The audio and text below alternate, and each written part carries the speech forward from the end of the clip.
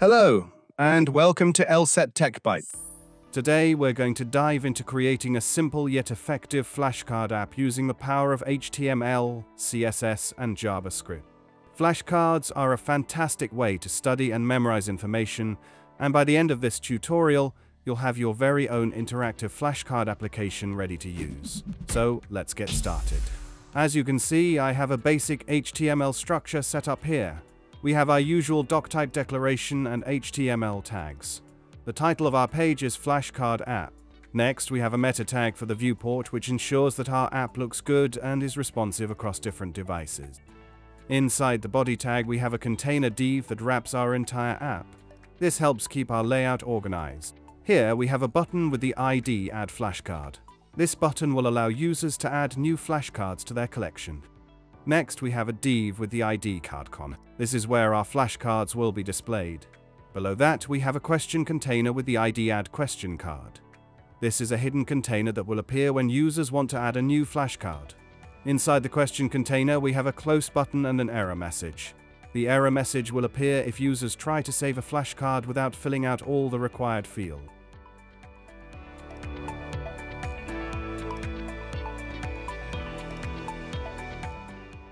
We have two text areas inside the question container, one for the question and one for the answer. Users will type their questions and answers into these fields.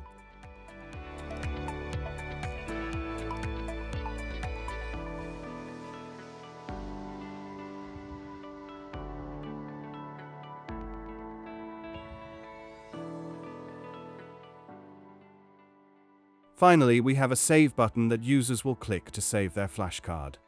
Here, we're linking to Font Awesome's style sheet. Font Awesome provides us with some great icons that we'll use for our app. We're also linking to a custom style sheet called style.css. This is where we'll define the styles for our flashcard app. At the bottom of our HTML file, we're linking to a JavaScript file called script.js. This is where we'll write the code to make our flashcard app interactive. Let's dive into the CSS code and see how we're styling our flashcard app to make it user-friendly and attractive. First, we have some global styles applied to all elements using the universal selector. We're resetting the padding and margin to 0, setting the box sizing to border box for easier sizing calculations. We're specifying the font family as Arial, Helvetica, Sans Serif for a clean and modern look. We've set the background color of the body to a light gray to create a pleasant backdrop for our app. Inside the aContainer class, we're defining the width to be 90% of the viewport width with a maximum width of 62.5 m, roughly 1000 pixels. This ensures that our app remains responsive and looks good on different screen sizes. The Add Flashcard con class styles the container for our Add Flashcard button. We're aligning the button to the right and giving it some padding and styling to make it stand out. We've styled the button element to have a solid dark shade of gray background color, white text color, padding for better clickability, and rounded corners for a modern touch. The cardcon class styles the container for our flashcards. We've added some margin at the top for spacing. Here, we're styling the container for adding new flashcards.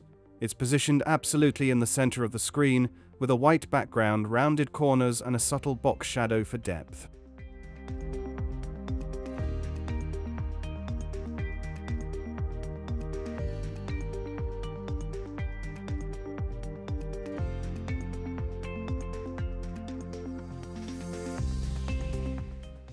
We're styling the error message to display in red if input fields are empty.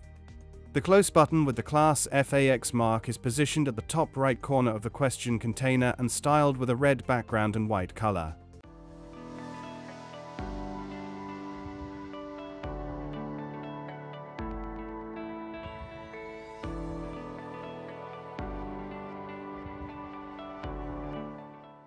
Labels are styled with a dark blue color for better readability. Text areas have consistent styling for width, padding, border, and border radius. The focus state is highlighted with a darker border color. Similar to the Add Flashcard button, the Save button is styled with a solid background color, white text, padding, and rounded corners. This styles the container for displaying multiple flashcards in a grid layout. It adds some padding and defines the grid columns for responsive layout. Each individual card has a white background, subtle box shadow, padding, and rounded corners for a clean look.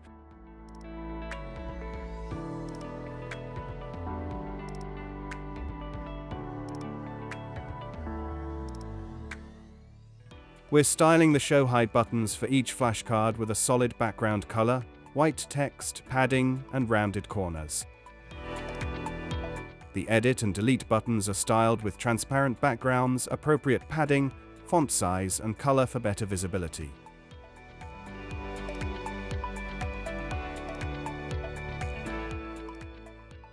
Finally, we have media queries to adjust the layout for smaller screens. This ensures that our app remains functional and visually appealing on devices of all sizes.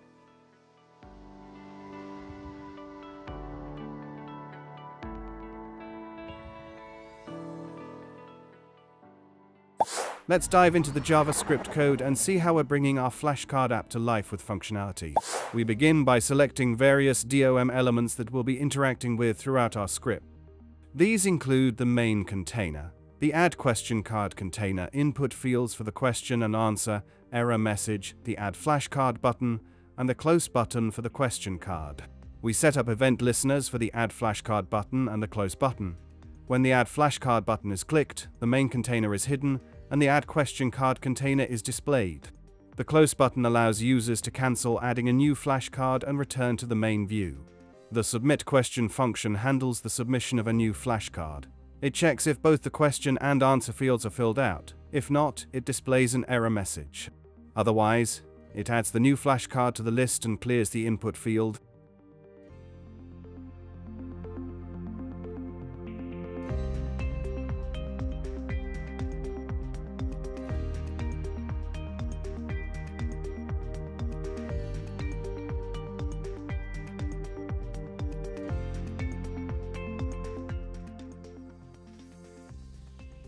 The viewList function dynamically creates a new card element and appends it to the list of flashcards. It displays the question and provides a show or hide button to reveal or hide the answer. Additionally, it adds edit and delete buttons for each flashcard.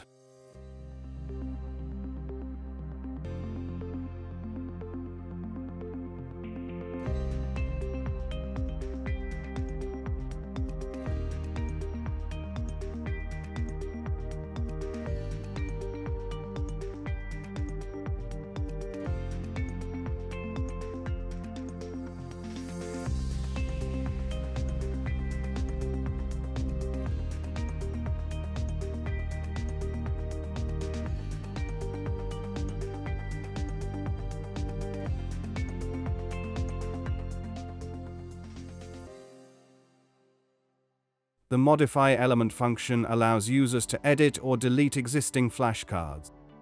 If the edit button is clicked, it populates the question and answer fields with the existing values, allowing users to modify them. The delete button removes the flashcard from the list.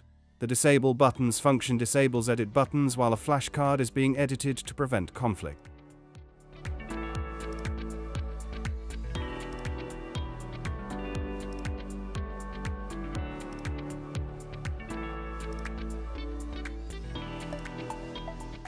And there you have it. We've just covered the JavaScript code that adds essential functionality to our Flashcard app. These interactive features empower users to seamlessly create, view, edit, and delete flashcards, elevating their learning experience. If you're finding value in this video, don't hesitate to subscribe to our channel and click the notification bell to stay updated with our latest content.